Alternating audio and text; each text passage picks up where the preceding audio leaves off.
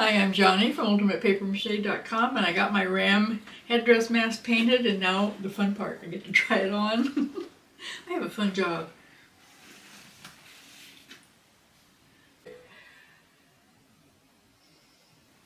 I used him kind of as a guinea pig for a new do-it-yourself modeling paste, and so I put fur all over him. But then I painted him black so you can't see it. So you probably won't want to do that. I'm kind of expecting that people will be wearing this in a play. I painted him really simply. It went really fast except for the drying time. Of course, you always have to, put on one color and then wait for it to dry. So that took a long time. But other than that, it was really easy. I'm going to show you how I did it. Let's get started. First thing I want to do is put holes right here for the strap. It is a little bit awkward to hold on to it, so make sure you don't have your hand back there when you're running the drill. That could hurt.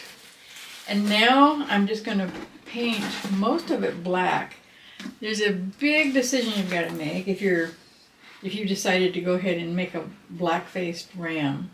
The Scottish black-faced ram is just an absolutely gorgeous animal. And most of the front of his face is black with some white here and some white hairs up on his eyebrows, which is really cool. But I believe that everything else back behind the horn and everything down here is white. Now that means that if you're wearing this in a play, that means that the cap is going to be really visible. So I think I'm going to just put this front here and then paint all the rest of it, the back of it black. But that's something that you'll have to make, just make a decision of your own, or look at other types of rams. They have so many beautiful colors and patterns. And I put just a little bit of burnt umber into that black, just to warm it up just a little bit. Then I mixed up some raw sienna, some white, and just a small touch of ultramarine blue, and a whole lot of water. I'm trying to make a really wet mix here. I put the yellow on the eyes too. I've got one of those wispy brushes. You can do exactly the same thing with just one small brush. You don't have to have one of these. To keep the paint from clumping up on the hairs of this silly brush, it actually helps if you put a little bit of water in the paint. But not too much, because then it will go transparent. It's hard to tell that if there's any white on the ears, because in most photographs the ears are kind of covered up by the horns. But I'm just going to throw some on, just because I feel like it. A little bit of hairs right here.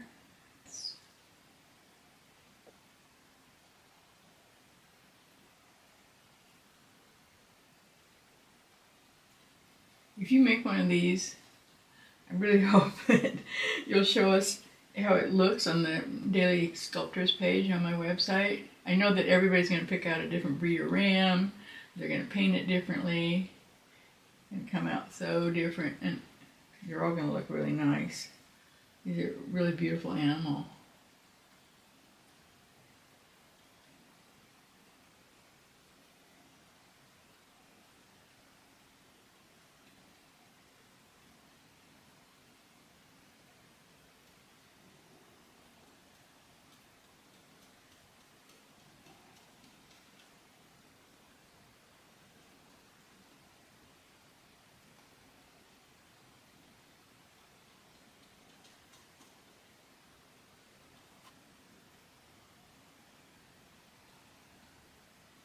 I got to finish this up with white. I'll go ahead and do that with a bigger brush. He actually has a wool colored, this color down here and all along his back as well. But I'm just going to go ahead and use the white. I have to hold him upside down while I'm painting the other side because that way I can see both sides. Now I'm going to try to bring out the texture in the horns. Obviously you don't have to do that if it's not going to be seen up close, but I just want to do it anyway. I have some burnt sienna, just a little bit, some burnt umber, and I'm going to mix it with satin glazing liquid, and that's going to make it transparent. And I'm also going to get out actually two paper towels, one of them wet and one of them dry, so that I can pull it off the tops of these ridges. Because I had the burnt sienna out already and the glazing liquid. I mixed those up just in a really tiny amount. I'm going to try the mixture with the burnt umber.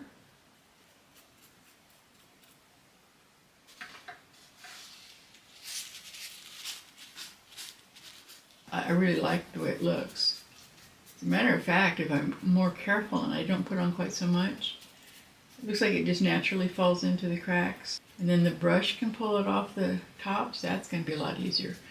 I put the brown from here down here and then just kind of faded it out, so there isn't any on this part. It just seemed like some of the horns that I've been seeing have stronger ridges up here, so I wanted them just kind of disappear just a little bit on this end. Just something I felt like doing. We've got pupils that are just like a long rectangle. But if you look at close-ups of a ram's eyes, they're amazing. The detail is just really incredible. I'm not going to do that on this guy, just because, you know, from the audience, no one would see it. But if you have a chance to look at some photos of ram eyes, definitely do it.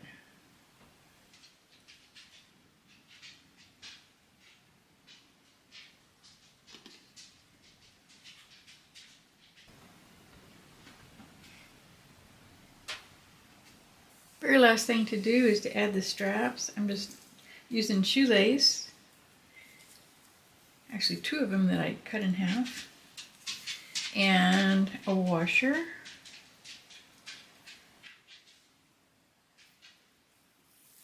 Now I'm just going to put it in that hole that you guys saw me drill. Now if I was a smart person, I would spray paint a whole bunch of washers black. I don't know why I don't do that. We're going to need 4 different straps to hold these on from both the front and back of the ear, and that'll help balance it really nice. So my ram headdress mask is all finished now. If you'd like to make a ram mask using my pattern, you can find it at ultimatepapermache.com ram mask. And if you're interested in the patterns for any of these guys back here, and many more, you can find them at ultimatepapermache.com/patterns.